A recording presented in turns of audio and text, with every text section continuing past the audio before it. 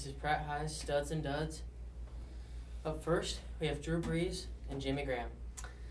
All right. Well, Brees was a definite stud against the Pittsburgh Steelers yesterday. He went 19 for 27 with 257 yards and a season-high 5 touchdowns to 5 different receivers. Unfortunately, not included in that touchdown fest was Jimmy Graham. And in fact, Graham had 0 targets and 0 receptions on the day as the Steelers made it their goal to shut him down. Our next two are Fitzpatrick and DeAndre Hopkins.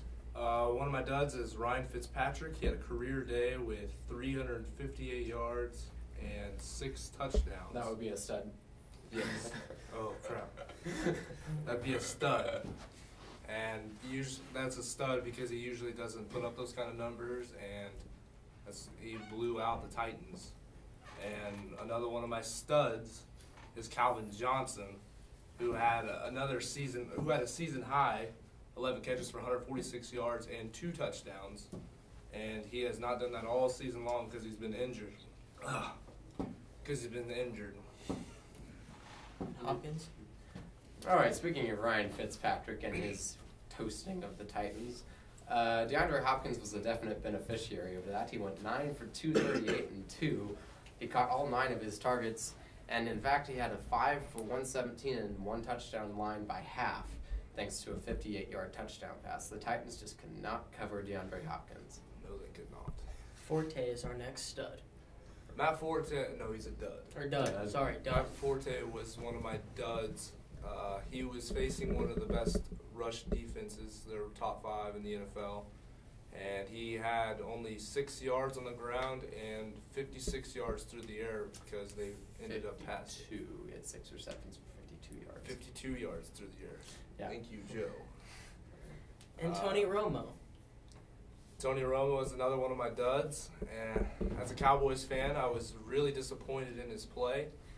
He had a lot of opportunities as the Eagles kicked a lot of field goals, and kept us in the game, but Romo never could come through as he finished with under 200 yards and 2 interceptions, no touchdown. Although Terrence Williams looked to give up on one of those interceptions. Our wide receivers were really lazy, and one of those interceptions was Terrence Williams' fault.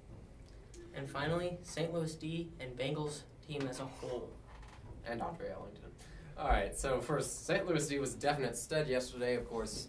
The Raiders actually have been surprisingly middle of the pack in versus defenses this year with Derek Carr at the helm. But after 2 picks on Sunday, Oakland benched Derek Carr and entered Matt Schaub. And Matt Schaub continued his interception return for a touchdown streak yesterday.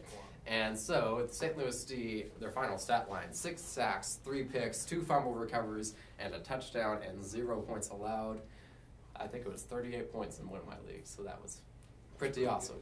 Now, the Bengals, against the Tampa Bay defense that is ranked 28th in points allowed, 26th in yards, gives up the 7th most fantasy points to wide receivers and the 10th most to running backs, did none of that. But they won. They won 14-13. It's a win.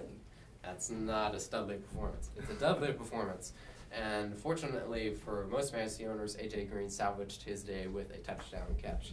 Meanwhile, Andre Ellington fell victim to the injury imp in Atlanta on Sunday and finished with just 12 yards rushing as he got injured in the first quarter.